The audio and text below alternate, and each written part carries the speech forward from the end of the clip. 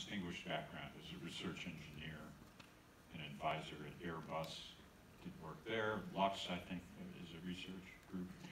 DFJ, a famous venture fund with partners there that makes out there on the edge kinds of investments. Then with my former partner Vinod Khosla at Khosla Ventures, and now you formed your own fund together with Steve Jurvetson, I think, called Future Ventures. And all this in the course of a decade or less, right? That's right. Where's the best place of all those to do breakthrough work? Future Ventures, obviously. Well, maybe not obviously. Tell us why. It's actually a fair question. When Steve and I reconnected about a year ago, having worked together at DFJ and gone separate ways, we really asked ourselves the question of why start another venture fund? Is this an act of hubris? Can we do real good in the world? In some ways, there's more capital than there is sense in the market right now. So, what's the justification for starting yet another early-stage venture capital fund, and how do we differentiate? Or the YAVIC, yet another venture. There you go. YAVA, good. And for us, after some real thought and consideration to start this venture and to do so mindfully, we decided that where we saw a gap in the market, and obviously people like Luke are there already, but that where we saw a space for a few more players is within this translation layer between the most challenging, interesting, off the edge of the map technologies, their opportunity to do great good in the world, and to be the type of investors where we can come in early, help foster those ideas, do so with high conviction, but to do so with entrepreneurs who have a plan and who have a vision for really creating positive, impactful change in the world, and to look at those entrepreneurs and say, what does your company look like, not in 3 or 5, but in 15, 20, and 50 years? Will your sources of funding, your limited partners, be patient for 15 or 20 years to a return? That's where we've been incredibly fortunate. Our own limited partners, the people who really believed in our vision, are just a group of the most amazing, phenomenal, brilliant, visionary individuals, family offices that we could hope for. And part of the course of the fund was saying that we're going to be a bit of a longer-term fund than your classic. So we, from the beginning, said, Fund 1 is a 15-year endeavor. So if you truly understand that for the types of companies we invest in, they start hitting their stride 7 to 9 years out from our earliest investment. And so that's when you want to be really kind of pouring in even further commitments and support, and not thinking about dialing out of your fund and that it might have this 10-year horizon. So venture capitalists are famous for getting along, co-investing with each other. Suppose you and Luke are competing to win the opportunity to back an entrepreneur. What will you say to contrast your fund with Luke's, or are they a lot alike? I've got a good right hook now.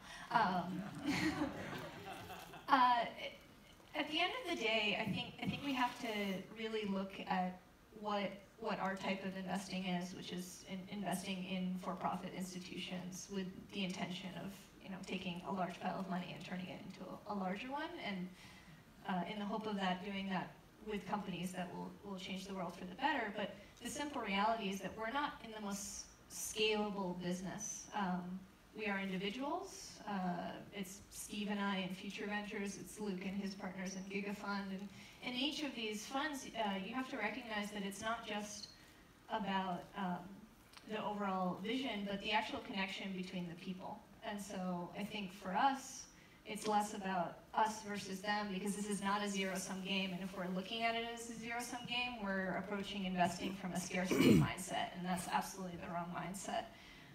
But from an abundance mindset, you say, how are we at our best and highest use for this company? How are our capabilities, our adjacent areas of competency, our own networks most useful to the entrepreneur, and how do we get along with them? Because the right partnerships show up at the right times, and so hopefully there's space for many players at the table, and often there's a conversation where Luke will go very early, and we'll maybe see the same opportunities and say it's not the right opportunity for us right now, but it might be later, and vice versa. Is your fund co-invested with Luke, either at the same time or before or after? We have at least two investments in common. Out of how many investments? So Future Ventures started in January of 2019, officially investing out of the fund, and we have 10 investments so far. You invest with Luke more frequently than any other firm. That's a question. That might actually really be true. We're both so small, just getting started, and we have similar visions. That's right. So Maryanna, tell us about a venture you're particularly excited about, a new project maybe. Oh, I'm so excited to share this project.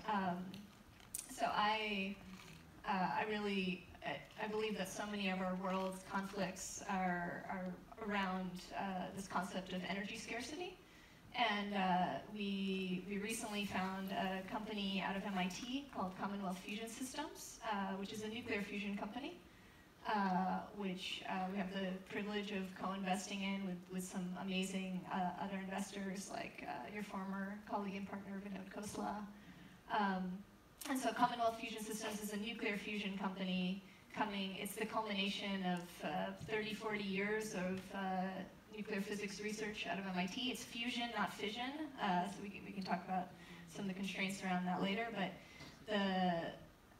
the exciting opportunity here is to look at classic nuclear physics, some very, very clever engineering around the magnets, and say that there might be, in the near future, in the tractable future for us, a way to build nuclear fusion plants that are safe, that meet regulatory standards, that actually produce more energy out than you put in, and to do so in a clean manner, and hopefully solve a lot of, start kind of moving in the world of answering the world energy crisis. So this sounds really attractive. I want to ask you this question. Were you more compelled by the technology and market promise, or by the team? Which weighed more in your mind in that case? You know, so for one, like, let's set the ground basis, which is we participated in the Series A, which was $100 million Series A. So a lot of things are interesting about this company. It's also part of a partnership with the university. And so what was interesting to us is the project or the people? It was both. It was the brilliance. I know it's a terrible answer, but it was the... Well, I can't get you to compare yourself to Luke. I can't get you to answer questions. Pretty soon I'm going to turn the audience loose on it. There you go. It was really what it was watching this project that we know needs to exist in the world, but the people who decided to join it was the most salient matter. So really understanding that just world-leading experts were leading academic positions, jobs in brilliant companies, just really taking a risk on their lifestyles to join this company. I don't mean to interrupt you. Yeah. This sounds like the people. Yeah.